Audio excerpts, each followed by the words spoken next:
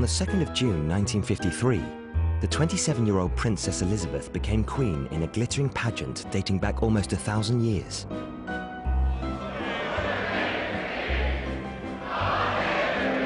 During the ceremony in Westminster Abbey, the Queen was anointed with holy oil to demonstrate her God-given right to rule. But this holiest of rituals concealed deep divisions within the House of Windsor. Successive monarchs had harnessed the coronation to set the tone for their reign. This ceremony was an opportunity to showcase a thoroughly modern monarchy. Prince Philip was all in favor of a fresh and dynamic style for a new reign. But he was met with a wall of resistance. There were these sort of forces of tradition and much, much older people really reined up against him. Every time he tried to do something, he was slapped down by the old guard of the courtiers, even by Queen Mary, who described him on one famous occasion as that damned fool Edinburgh. Unfortunately for Philip, the traditionalists included his new mother-in-law, who was determined that her daughter's reign would be a seamless continuation of her own. The Queen Mother was very protective of her dynasty, and nothing and no one was going to get in the way of that. The scene was set for conflict. In the build-up to the coronation, the two opposing sides, the old and the new, would clash repeatedly. The Queen was caught in the middle.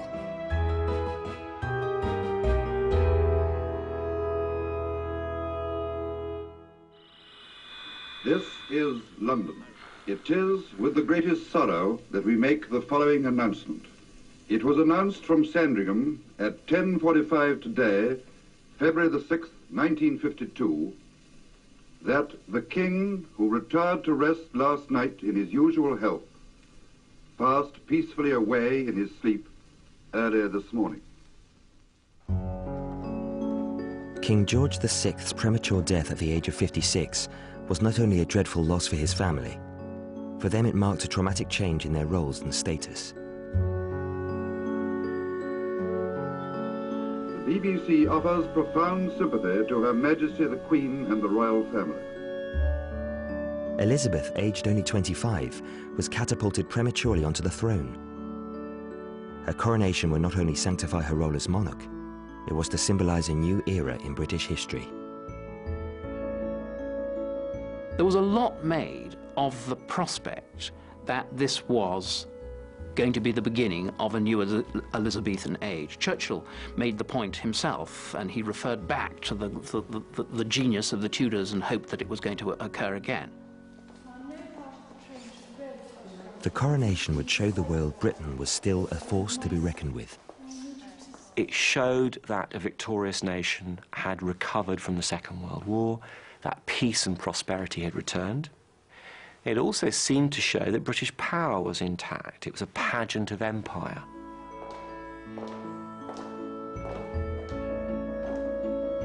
The stakes were high, and with so many expectations riding on the coronation, 16 months were given to plan and rehearse this event. But to choreograph the royal family's new roles would be an even more demanding task. And the Queen Mother and Prince Philip found they were moving to very different rhythms.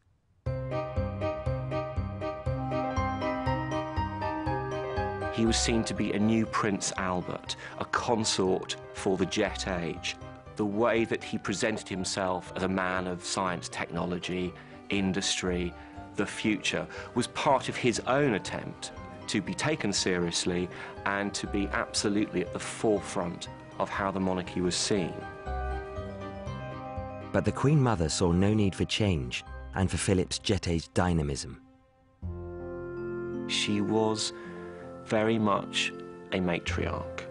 She was determined that what she and her late husband had begun was going to continue throughout the 20th century and beyond. And that was a monarchy of tradition, stability, continuity, and probity.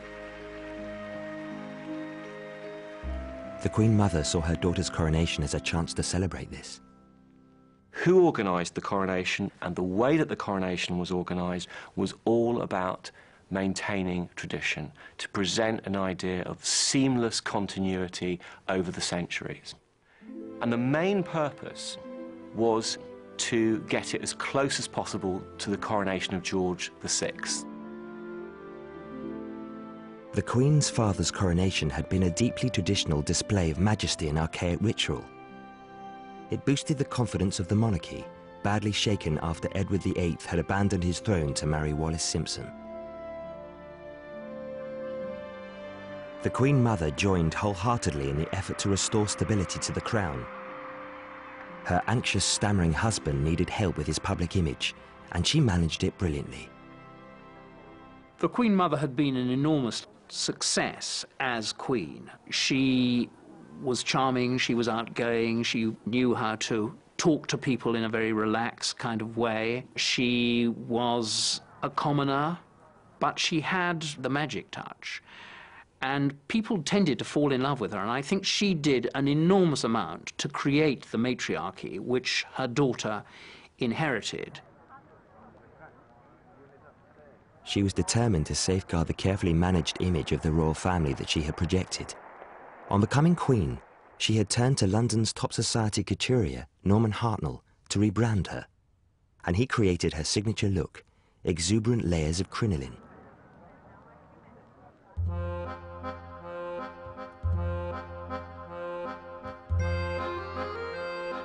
The new look went on test on a state visit to the style capital of the world, Paris, in July 1938.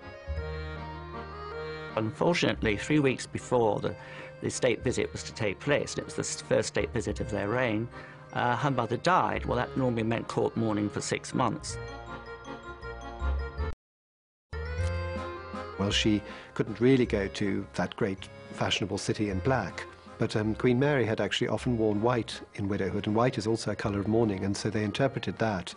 And so Hartnell then ran her up this fantastic white wardrobe. Queen Elizabeth left London in black and emerged in Paris in white, and dazzled them all like mad.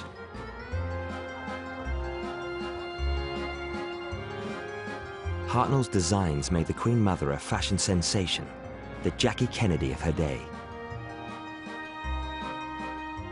But the new royal chemistry really began to fizz when the Queen Mother met the infamously gay photographer, Cecil Beaton.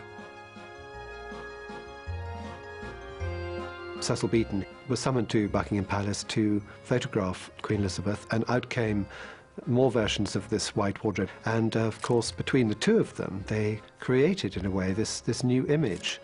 What better hands could she have fallen into than the hands of Norman Hartnell and Cecil Beaton, both of whom had an immense flair and style. Flanked by these camp generals, the Queen Mother had rebranded the royal image. They had captured that elusive thing, a fairy tale queen with a human face. Now she would call on them to spin their magic for her daughter's coronation, even as she herself, at the age of 51, was forced to stand aside.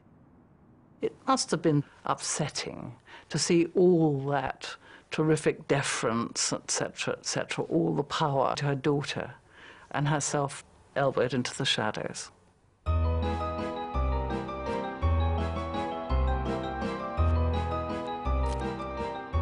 Deferring to her daughter was one thing. Dealing with her son-in-law's innovative views was quite another. He seemed to be somebody who could threaten the stability of the monarchy in the way that King Edward VIII had done. And as the coronation drew closer, the new prince was about to make his presence felt.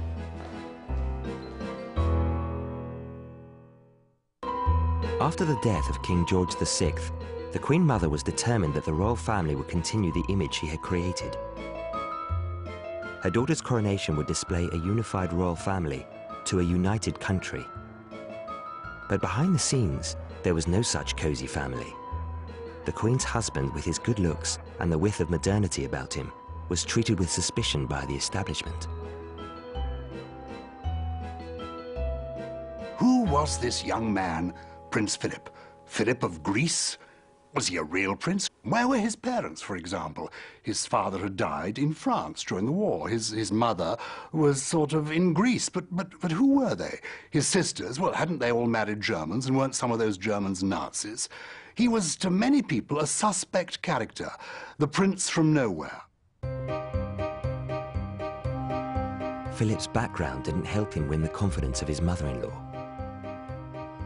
She felt that Philip was, with all these mysterious European connections, he wasn't a sound chap. He was dangerous. I'm not sure he was really her sort of man. If you look at the friends she had, you know, I don't think he really was.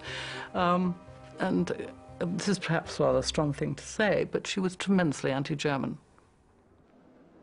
Philip was perhaps not the Queen Mother's ideal son-in-law, but he had won her daughter's heart. He suddenly found himself at the center of a great ruling dynasty, and he wasn't the sort of person to take a back seat.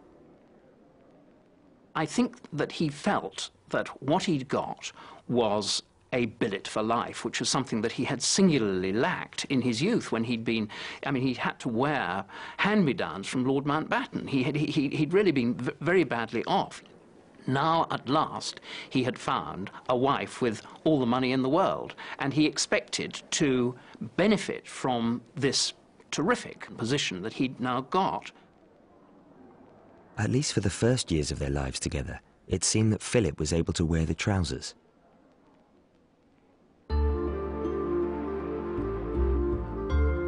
His career was taking off in the Navy, and in 1949 he was posted to Malta as first lieutenant of the destroyer HMS Chequers.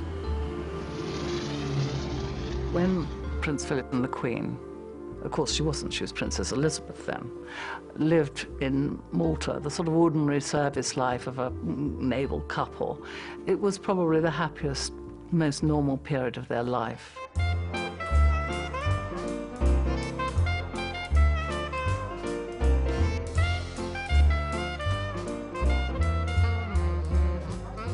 But this break from royal life was to be short-lived.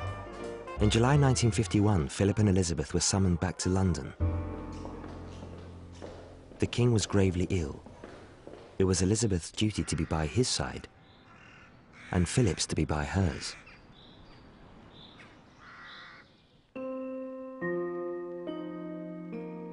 When 6 months later the king died, Philip's much-loved naval career was also dealt a deathly blow. He'd always led a very independent private life in the Navy. He'd been to school here. And I think that suddenly, from being sort of the Queen's husband and playing quite a big role like that, he suddenly realized, you know, that there he was walking 2 steps behind her sort of thing, you know. He said when the late king died, everything changed. Within weeks, the dusty machinery of state creaked into action to plan the coronation. Reassuringly for the Queen Mother, it was headed by the Duke of Norfolk, the man who had organized her husband's coronation. He was a very conservative man. For him, the coronation was all about maintaining tradition and continuity. And that was how the Duke of Norfolk wanted to keep it. When Philip asked the Archbishop of Canterbury how some features relevant to the world today could be introduced into the ceremony, he was brushed off. And this tyranny of tradition extended beyond the coronation and into every area of royal life. Philip and Elizabeth were even forced into an unwelcome house swap. After George VI's death, it was inevitable that the new royal couple, Queen Elizabeth and Philip, would have to move into Buckingham Palace. This was something that Philip didn't want. He didn't want to leave Clarence House, which he'd spent a fortune on redecorating. It was all very nice and suited him. Prince Philip's idea was that the family should continue at Clarence House. The official business could be done from Buckingham Palace, but their home would continue to be down the Mall at Clarence House. He produced a document setting out the reasons why this is the best way forward. His piece of paper was dismissed. The Queen was obviously influenced by Philip, but in the last resort she had to do what her official advisors told her.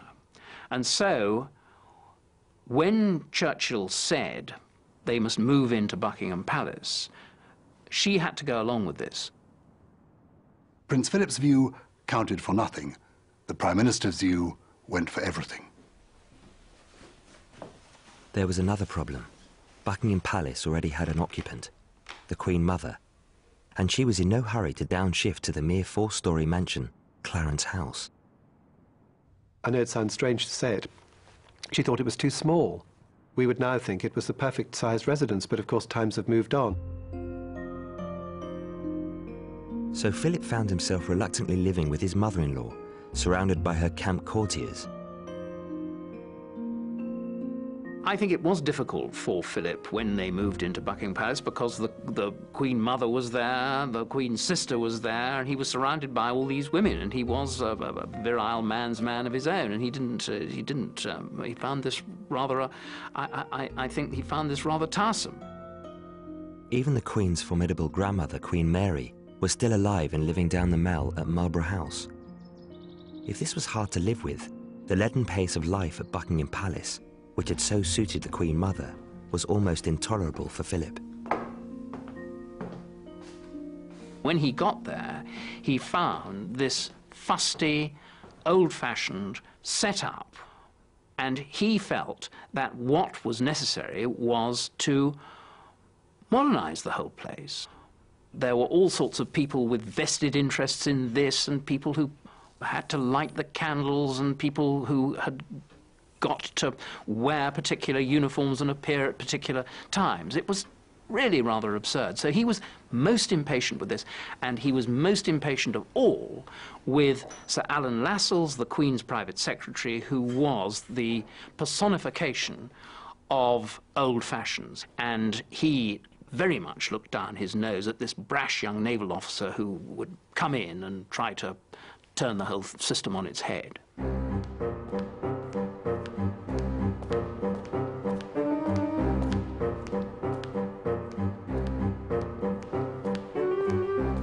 If you wanted to send a message to another member of the family in Buckingham Palace, you summoned a footman and you gave him a handwritten note which he put on a salver, and he walked half a mile to the other part of the palace and gave it to the other member of the family.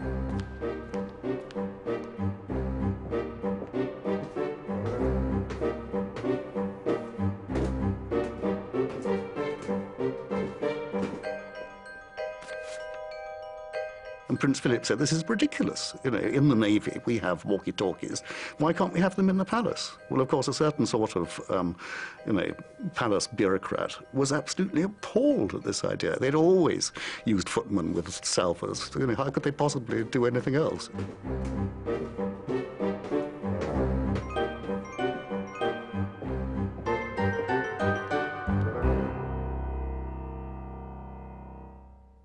Philip escaped the palace walls through a social life mixing with his type of people. He had had quite a colourful life before he was married, and it didn't take him long to resume the rather rackety existence that he had adopted as a young, licentious naval officer after Elizabeth and he got married. And certainly when she was preoccupied with her royal duties, he tended to be off in rather, shall we say, unsuitable company. Amongst those deemed unsuitable was the society photographer Baron Naum. He had photographed the royal wedding and was to become a candidate to take the official coronation portraits. His rival would be the Queen Mother's favourite, Cecil Beaton. While Beaton was notoriously camp, Baron was an infamous philanderer. Well, it was quite often we'd have to go and wake Baron up. Several times I had to sort of go up and shout up the stairs, and he'd roll out of bed, and there's always some woman there. Prince Philip found him rather fun, amusing. Quite often we helped him with his parties.